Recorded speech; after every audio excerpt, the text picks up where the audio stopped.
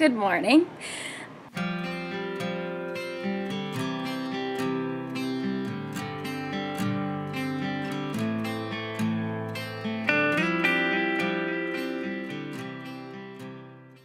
you can hear, I am having a bit of a struggle this morning. My asthma has been acting up. Sorry, I'm looking for my asthma medicine. I don't know where it went. Like I was saying,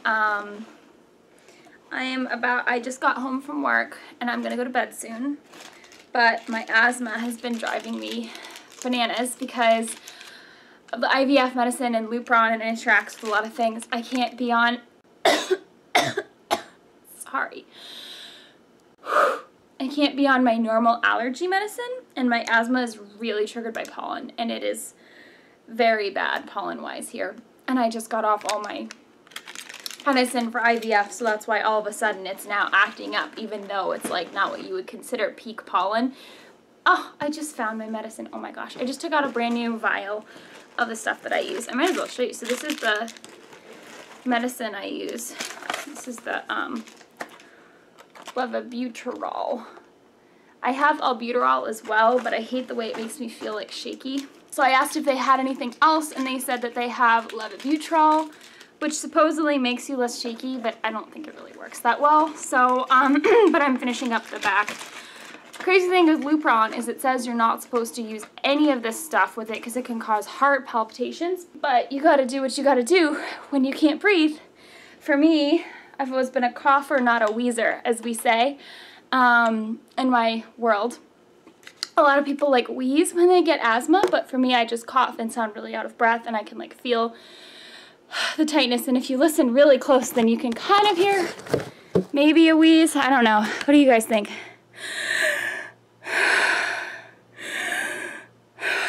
Yeah, I guess there's a little bit of a wheeze there, but not so bad. I painted my nails, by the way. How cute are those? All right, I'm going to show you this cool little thing. This is my nebulizer, the Inspiration. I have asthma, and it doesn't usually get triggered very easily, so I don't use this very often, but this is going to be my jam because it says that it's not good to use the asthma medicine because it can cause heart problems. So what I'm doing is this is a vial, right? This is a vial of the levobuterol that I just showed you guys. I used a quarter of it last night because my asthma was bad then too, and I'm going to use a quarter of it again today. This is not a full dose. You're supposed to use the whole vial when you have asthma symptoms, but this is what I do, and my doctor said that this was fine. Because I only like to use as much as I absolutely need to open up my airway. So I'm going to put this on and use it, and then I'll be back in a second. So here we go. There goes the mist. So much better, guys. So I was going to say. So actually, I wound up using more of the vial than I thought I would because I used that little bit, and I still didn't feel a whole lot because, like I said, I don't really feel like everything's super in control. If I have to use my nebulizer again, I actually think I might call the IVF team and just let them know and be like, hey, they didn't tell me not to use my asthma medicine, but when I looked it up online, it did say that albuterol can interact negatively with Lupron and cause heart palpitations.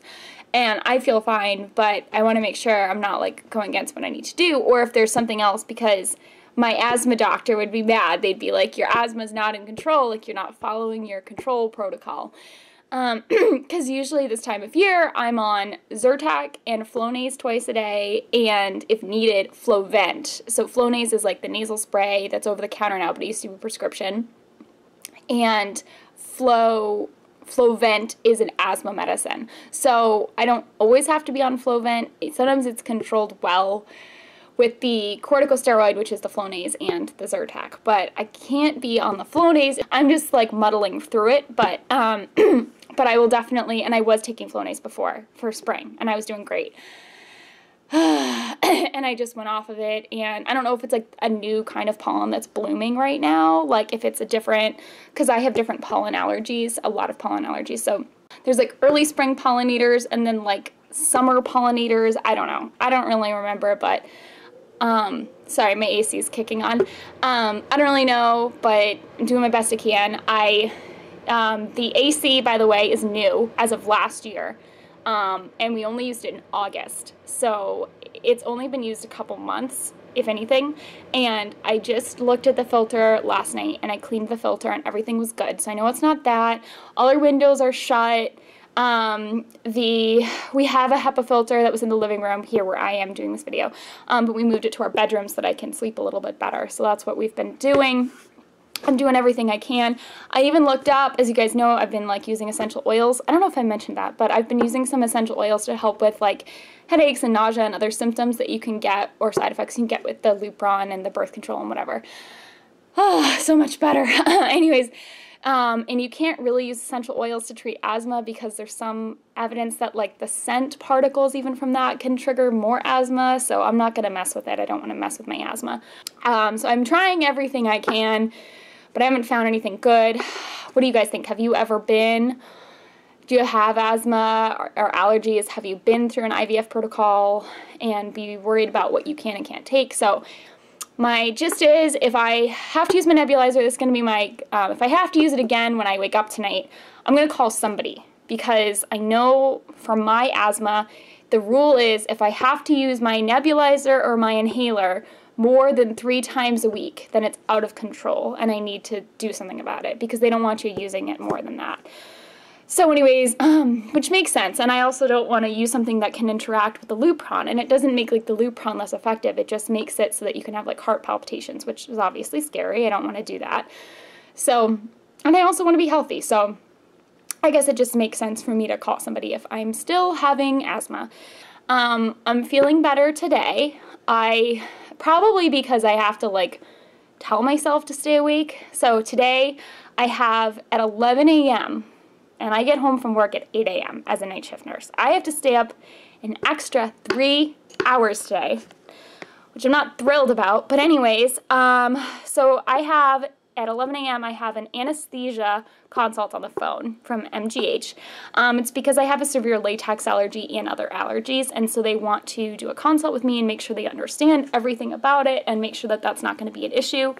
And I had a really good talk with the nurse on the phone yesterday, which I'm so happy with, because we were actually getting frustrated that, I don't know if I mentioned this in another video, but like either like the secretary or the medical assistant or the IVF nurse, I'm not sure who it is, but there's one person that's been working with us and working with our main doctor at MGH, and like they have kind of dropped the ball on a couple things, and it's made us frustrated and like just not thrilled with her care. And so we were getting frustrated with that, and I was like, I don't get it. We started out so great with MGH. What is happening?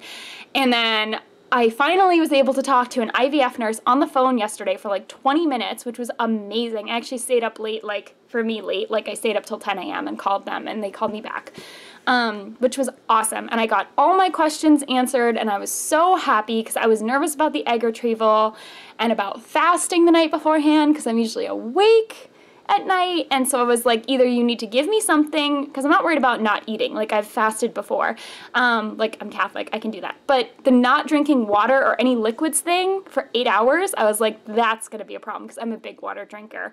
So I told them, I was like, you're either going to need to give me sleep medicine so I'll sleep during those 8 hours, because it's like after 10 p.m. you can't have anything to eat or drink. So you either need to give me a sleep medicine so I will sleep, or you need to like tell me that I can have like ice chips or like something, or I need to have my procedure in the afternoon.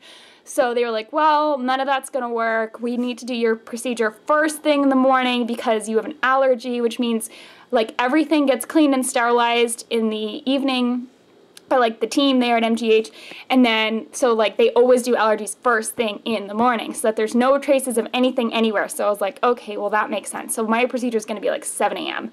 And which means we have to leave here at like a 5 a.m. because even though we only live, like technically speaking, we live 30 minutes outside of Boston. I would even say less than that. Like if you want to talk about the outskirts of Boston, we're probably 20 minutes from the outskirts of Boston, but like from MGH, we're probably 35 minutes from MGH with there's no traffic. I've never had that happen. And especially in the morning. We live south of Boston, and commuting into Boston is a nightmare. And you have to be at your procedure an hour before the procedure. So we probably have to be there at 6, which means we probably have to leave at like 4:30, maybe? Good God, man. So I don't even know if I'm even going to get any sleep. But Anyways, so I can't eat or drink after 10 p.m. and they said they're going to talk to the doctors and give me something. So I'm not worried about it. But anyway, so I talked to her about that, and I talked to her about my worry with my allergies and with egg retrieval, and that I'm nervous about it. And so I think it was good. I think we're all on the same page, and I feel good about everything. And she made me feel so much better, which was amazing, because the last nurse that we talked to is actually my husband that talked to her. I gave him a bunch of questions to ask because I was asleep during the day and he had to call them in the afternoon or something. So he called them and was like, and one of my questions was that I get nauseous at the drop of a hat and you're giving me anesthesia. Like, I am going to be nauseous. I know I am. I've never had anesthesia, but from what I've heard, like, that is one of the issues people have. And I'm like, I don't want to be throwing up continuously. Let's do something about this. And so he called, and the nurse or whoever he talked to was like, oh yeah, we don't give anything for nausea. And he was like, really? Because that might kind of be a problem. And they were like, no, we just don't give anything for nausea.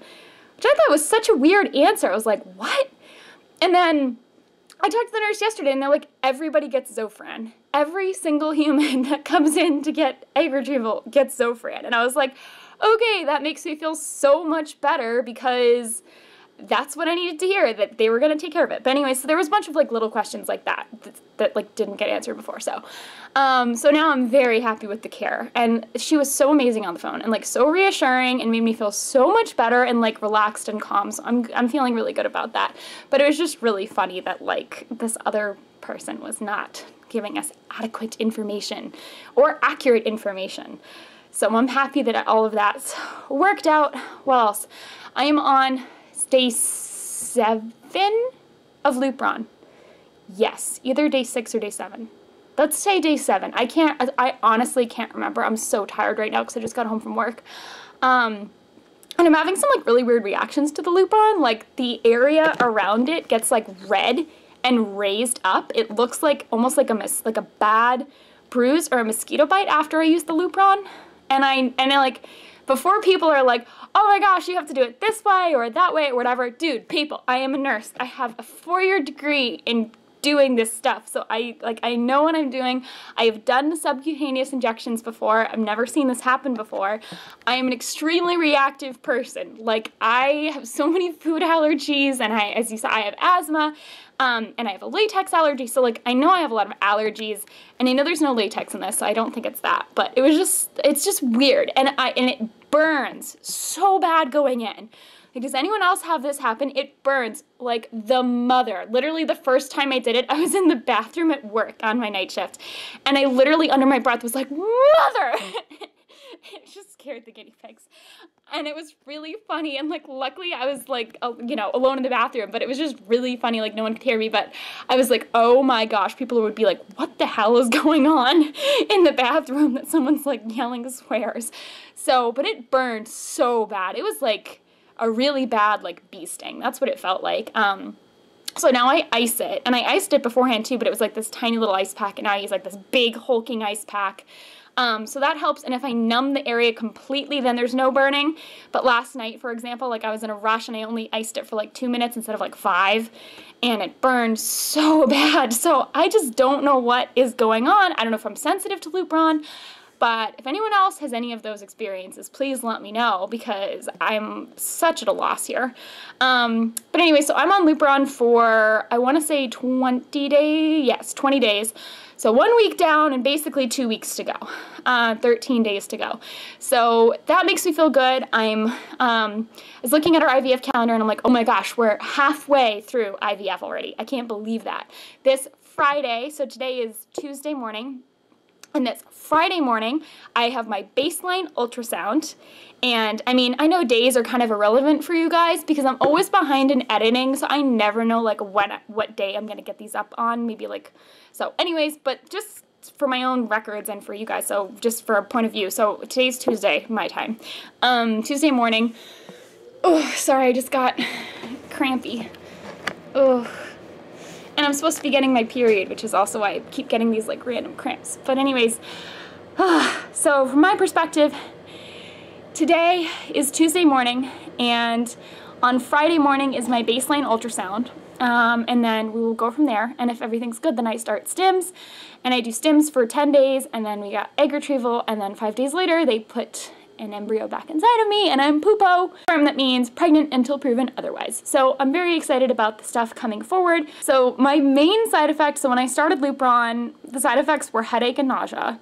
Now that I've been on it for a little while, those have subsided. I do have occasional, like, small hot flashes, but like right now I'm feeling warm, but it's not so bad that I'm like ripping my clothes off. Like, I'm okay. I feel fine.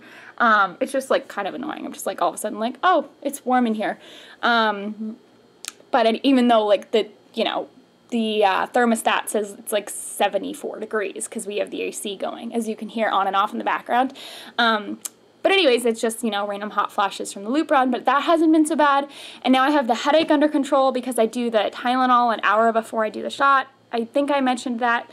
That's been my protocol for myself, is I do Tylenol, regular strength, an hour before I actually do the injection, and then I don't get a headache. The nausea's been under control, knock on wood. I just stopped birth control yesterday, was my last pill. No, 2 days ago. Sorry, I am really tired. 2 days ago was my last pill of birth control, so I've been off of it for 2 days, and I'm just waiting for my period, but they said I don't have to get one, it doesn't matter. Like, it's just, you know, if you bleed, that's great. And if not, whatever, because I'm on Lupron, so I might not. But, what else was I going to say? Oh, so the headache and nausea has been under control, the hot flushes I don't really care about. And then the only thing that's really sucked has been how tired I am. Like, next level tiredness. Like, look at these bags underneath of these eyes. Oh, and you can see the crease in my nose from me. I was rubbing it because of my allergies. That's hilarious. You know, there's actually a name for that crease when you have it in little kids, because it's a sign that they have environmental allergies, because little kids can't always be like, I have a pollen allergy. Like, you know, you have to figure it out, and that's one of the symptoms, is having that line across your nose. So there you go. I got that line. I forget what it's called from nursing school, but speaking of tired, I gotta go to bed soon. Or at least like lay in bed while I wait for my anesthesia call. I have been so tired. Like, for example, I don't know if anyone out there watches Game of Thrones, but me and my husband were watching Game of Thrones. Yes, we're a little behind. Please don't give me crap. But anyways, we're a little bit behind, but we're catching up on Game of Thrones. So I was really excited to watch it last night with him, and we're all sitting on the couch, all meaning like my brother-in-law's also visiting. He's in college, so he was visiting, and we're all sitting on the couch like watching Game of Thrones, really into it. And it's like a loud TV show, and there's like dragons and fire and war and it's just like rampage, and it's a very loud, very exciting TV show. It's not like I was just watching, you know, PBS and fell asleep to a documentary. No offense, because I do that too. But I'm just saying, this was Game of Thrones. Like, this is an intense show. And I was so tired, I don't even remember falling asleep. I was just lying on the couch and I'm like, I'm so comfortable right now. And it was 9 p.m. and I was going to work in an hour, and I fell asleep. And I took a nice 20-minute nap and woke up, and it was the end of Game of Thrones, and I'm like, oh my gosh, what did I miss? And my husband's like, yeah, how did you fall? And like, both of the guys were sitting on the couch, and they're like, how did you fall asleep during that? Like, she was getting attacked by dragons. How did you fall asleep? So anyways, so I thought that was really funny. So my tiredness has been like next level tiredness. I've been sleeping for like 9 to 10 hours a day, depending on the day, taking naps. Sometimes the naps aren't even when I plan on there being naps. And yes, I work as a night shift nurse, and I've been cutting down my caffeine a lot so that it's within a safe range for when I am pregnant, because not that I drank so much coffee that it was unsafe, but I'm trying to stay under 100 milligrams now, just out of, you know, like for safety, first trimester, et cetera, et cetera. So anyways, I used to just have like probably more like 200 milligrams throughout the day. I'd have like a coffee when I got up, and then a coffee in the middle of the night to stay awake and whatever. So now I'm down to no coffee when I wake up. So I'm more tired and wake up slower when I get up now. And then the coffee that I have in the middle of the night, I don't even do coffee in the middle of the night anymore. I either do half calf or I do tea or something like that in the middle of the night. Last night I actually had chocolate covered coffee beans, and I like measured out how many milligrams was in each, and I had 100 milligrams because they were so good. So that was my treat to myself. But so that's why I'm feeling so like good now, even though I am really tired. That's because I had chocolate covered coffee beans at like 1:30 in the morning, and it's now 9 a.m. Yeah, 9, 10 a.m. and I had them at 1:30, so they're not really in my system much anymore, but I'm hoping they'll keep me through to 11. So, what else was I saying? God, I gotta catch you guys up on so much. Sorry, this is becoming a ridiculously long video, but I just had to catch you guys up on so much stuff. What else is happening? What else is... Oh, so I was just talking about my tiredness. Yeah, so I've been sleeping 9, 10 hours, taking naps. Luckily, I don't nap, like, during my night shift, or I don't feel like I need to nap. I've never been driving and been like, oh, I can't keep my eyes open. Like, nothing like that. It's just more when I don't have caffeine in my system and I'm comfortable. Oop, lights out. Like last night sitting on the couch watching freaking Game of Thrones. Now I have to rewatch Game of Thrones, that episode, because now I'm behind. But anyways, so that's it for now, guys. So please excuse my other vlogs. Their lighting was not nearly as good as this one because I took them like in our bedroom or as I was getting ready for bed or whatever. But obviously this morning I had to stay up till 11, so I decided to just sit in my living room for a minute and like film this and do my asthma treatment and like eat my bagel and stuff. But I am gonna head in there now. So, but I apologize for the terrible lighting and everything, and lack of fanciness, the ridiculously casualness that is these last few videos.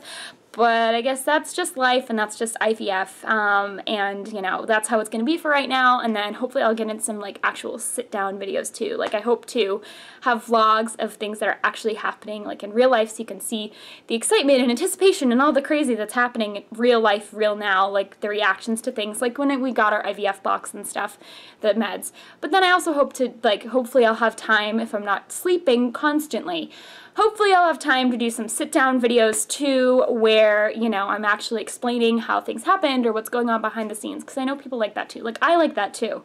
Like, I know a lot of people love just straight-up vlogs, but I really like to see people sit-down videos because I feel like they can digest their thoughts a little bit better. Like, I don't just like to see what's happening with their lives. I want to know, like, what their internal thought processes, because that's the thing that's always made me curious about people going through stuff like this. It's like, what is their internal thought process of, you know, this is happening and now what's this step and all that comes along with it and how they're doing. You know, people in vlogs don't always talk about, oh yeah, I slept during Game of Thrones last night.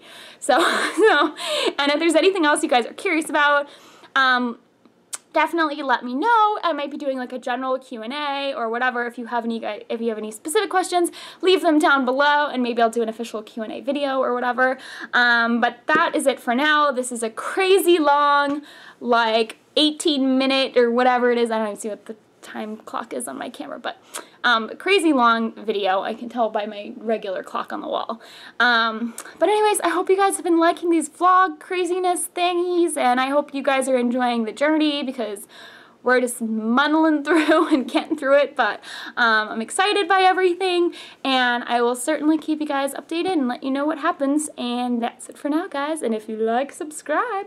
Bye!